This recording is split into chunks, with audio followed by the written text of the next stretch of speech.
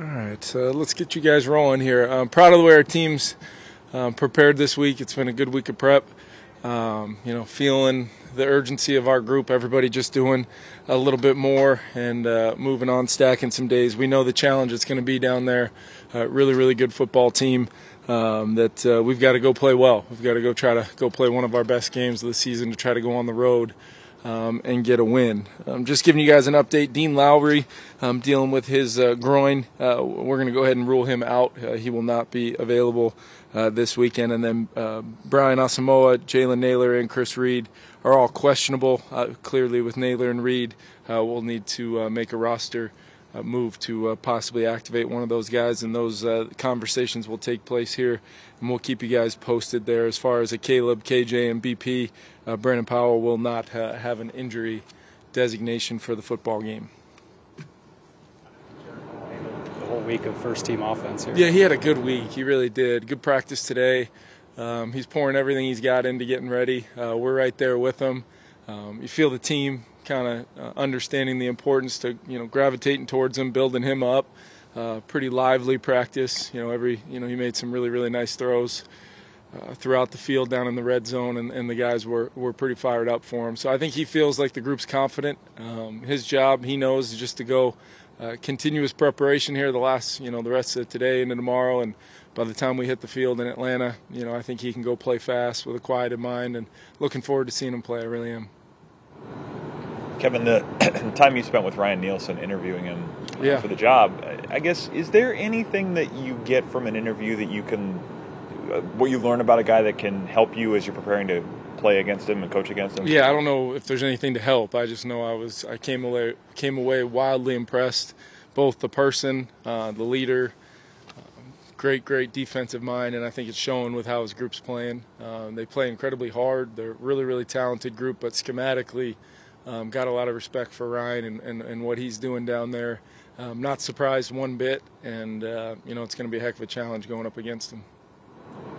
How is Josh kind of acclimated to? It's probably been a whirlwind week for him. Yeah, it has, but you can tell he's been through this before. Not his first time coming in, kind of behind the other guys, just trying to absorb information. He is very intelligent, very smart. Great communicator, and I thought he had a good week of practice, and we're going to be getting some extra work in with him, but he's going to go into the game active and the backup quarterback. Yeah, and there was a stat that showed that Atlanta changes their coverages up a lot. They use a lot of different types of coverages. I guess when you're preparing for that with a young quarterback, I guess kind of what goes into that when you know that they could throw anything at him on a given down? Yeah, fully expect maybe to get some new looks, some different looks, as talented and as well coached as they are. It's just about, for me and our guys, talking to Jaren about technique, fundamentals, letting his feet and eyes kind of be his guide as far as the rhythm and timing of things. And you know what, if we've got some guys open and Jaren doesn't think he should pull the trigger, that's okay. Just know where you're progressing to, know where to put the ball in play, possibly use your legs, all those things. Every single snap in this game, it's going to be about him just doing his job with discipline, understanding what we're asking of him, and I think we've kind of done a nice job putting the plan together. I give our guys a lot of credit because he's confident in being able to go do that. Now there's going to be, just like our season, just like any season, any game, any quarter, any drive in football, adversity's going to hit, and collectively as a group, it could be offensively, it could be a play for Jaren, it could be a play for one of our veteran guys, just like what happens every single week. How fast can you move on to the next? How fast can we limit making the same mistake multiple times in the game? How fast can we collectively respond as a group, whether it was, your side of the ball was out there or not? That's what's really defined kind of this stretch of our season, coming off of a tough start. It'll be no different this Sunday. If Dobbs had to go in on Sunday, do you feel like he's gotten enough that he could run the full menu, or would you have to condense things for him at all? I don't know. I feel like he absolutely could, just knowing him and the type of preparation he's going to finish up the week with. But I don't know if that's necessarily required. I would much rather him be able to kind of pick and choose. We've got plenty of plays, plenty of inventory. To me, it's about his comfort level with, similar process to what we'll do with Jaren, making sure that he's got a role in kind of talking through, the certain aspects of the game plan where he likes certain things over the other. There's a reason why we put some volume in so we can kind of pick and choose as we get down towards the later part of the weeks. Our guys around him, I think, will be critical.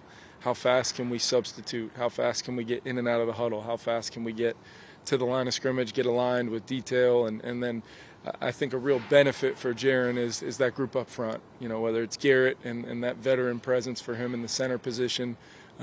Really, our 2 tackles have been phenomenal. Dalton might be one of the better communicators I've been around as far as the guard position goes, and Ed has played a lot of football over the last couple of years. So veteran group, got some veterans at the tight end position, and then I think our skill group as a whole is ready to roll, in the ultimate role to just do their jobs as well as they can to help the quarterback, and I'm excited to watch those guys make plays.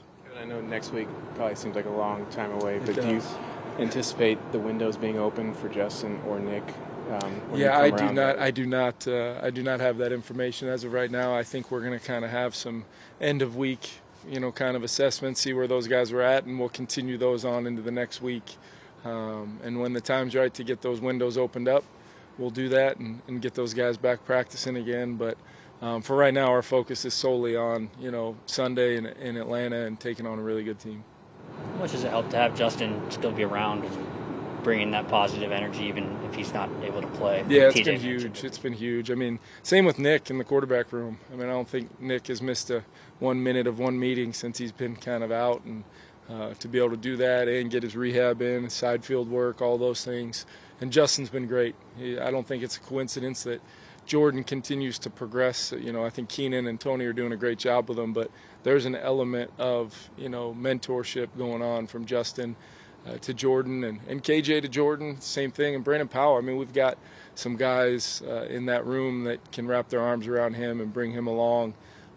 Those little nuances of the position, nobody better to coach those than a guy that played 17 years in the National Football League at a really high level. But I think any great environment is, those guys can look to their teammates and their brothers in that position room for help and guidance, and we've gotten that from those guys. And I think that's Justin, kind of his, how much it meant to him to be a captain.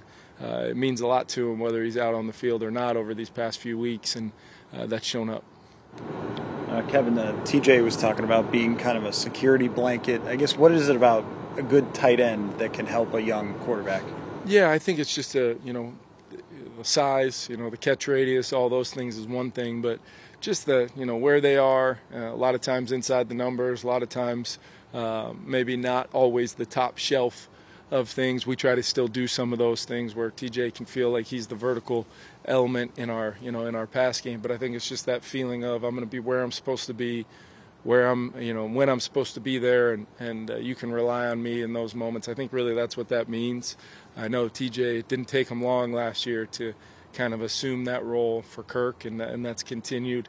I'd like to see TJ get involved in the game early for Jaren, and with our other skill guys right there with him. But I think Josh Oliver, Johnny Munt, CJ Ham, all of those guys are just true pros. They know how to prepare, but they also know how it works with a young quarterback in the game. That's true.